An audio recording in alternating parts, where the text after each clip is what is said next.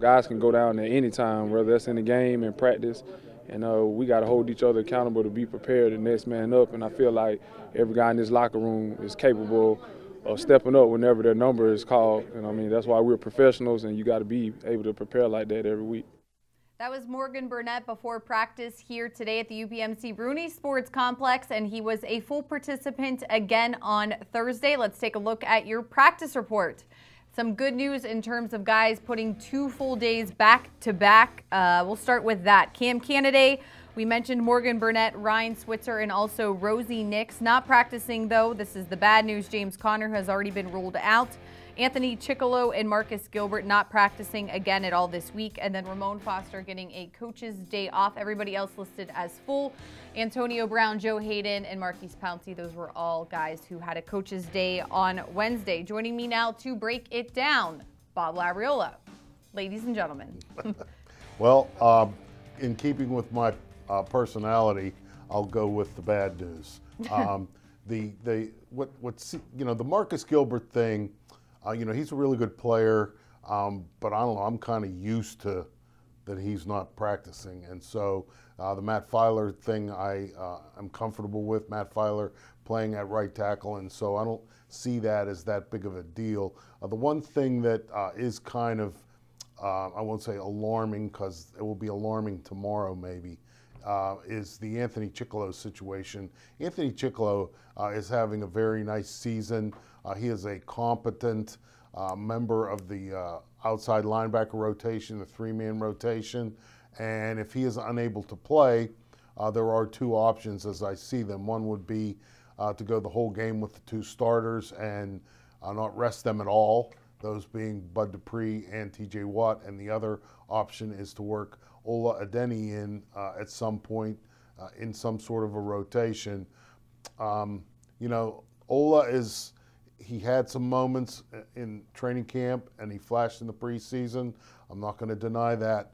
But these games, this to me, even though it's not mathematically a must-win, it is a must-win for all intents and purposes for the Steelers. And putting in a very green player at a position where the Steelers like to do a lot of different things with those guys, makes me a little bit nervous. So the Anthony Chickolo absence to me could be somewhat significant if he is absent. All right, and we'll know more about that on Friday. As Lab said, of course, no James Conner as the Steelers get ready to head to the West Coast. Here's offensive coordinator Randy Fiechner. We're going to still address it as trying to be as balanced as we can, run when we can run. It all comes down to efficiency runs. I thought we were kind of moving in that direction the other night, and we got a couple costly penalties and kind of set us back. I mean, we're still going to force it and keep working on it, and we got capable runners. Steven's been a long-time veteran. He's been a runner. Jalen's been in games, so this isn't new to him. Maybe new is maybe more carries in a game opportunity, but we're still excited where we're at with who we have. All right, next man up, Labs, Stephen Ridley and Jalen Samuels saying yesterday that they were splitting first-team reps. What do you think heading into Oakland about the situation of the running back by committee style? Well, I'd rather look at it at the running game, and this is what I'm going to do. I'm going to talk to the 5 big guys up front and say, this is on you, fellas. I mean, you are one of the best units in the league, and we need you to kick butt and take names. And the running game, the Raiders are 31st in the NFL in rush defense. And so for me, if I get a quality performance from the 5 guys up front, I won't say it doesn't matter who the running back is, but I certainly think that the people that the Steelers have, the options for the guys carrying the ball will be sufficient for the running game to contribute in the way it needs to on Sunday in Oakland. All right, a big congratulations to defensive end Cam Hayward, who was named the Pittsburgh Steelers nominee for the Walter Payton NFL Man of the Year Award. This is not the first time that Cam has received this honor as a nominee for the Steelers. Of course, we know what a player he is on the field, but off the field, Cam doing nothing but giving back to the Pittsburgh community and helping all of those around him. Here's Cam on the honor. I know the guys in the locker room are very deserving as well. You know, Marquise Pouncey has done a tremendous amount of work in the community. You know, Ben, Joe Hayden, you know, multiple guys just, you know, not only give their time but care about it. And to be nominated, I take a lot of responsibility with that. And you know, I just want to give back to my community. I want to continue to play good on the field and continue to help off the field. And the winner of the Walter Payton Man of the Year will be announced the night before the Super Bowl this year. We're going to take a quick break. When we return, Tunch joins me with his scouting report of the Oakland Raiders.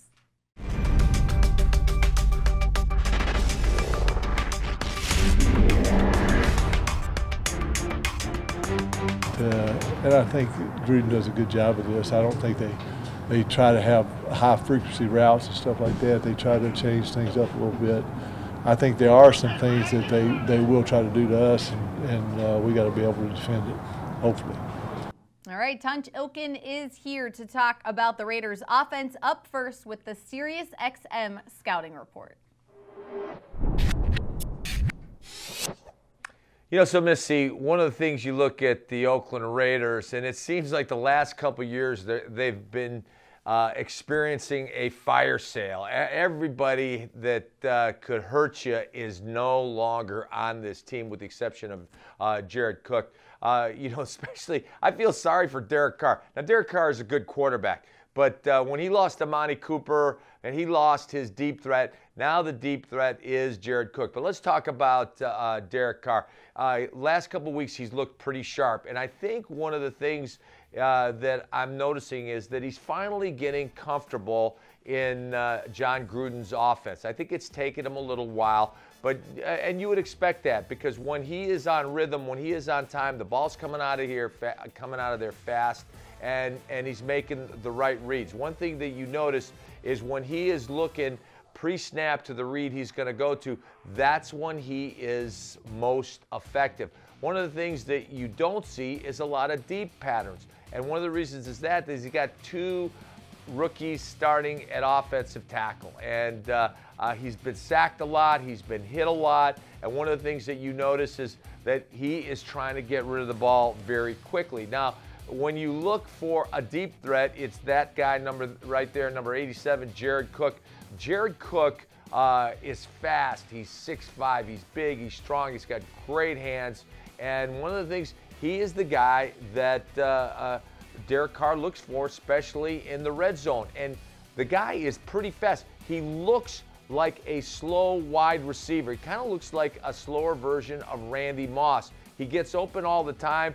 Last week versus the Kansas City Chiefs, he ran beyond their secondary several times. The running game, is the stud runner is Doug Martin, and that's because Marshawn Lynch is hurt.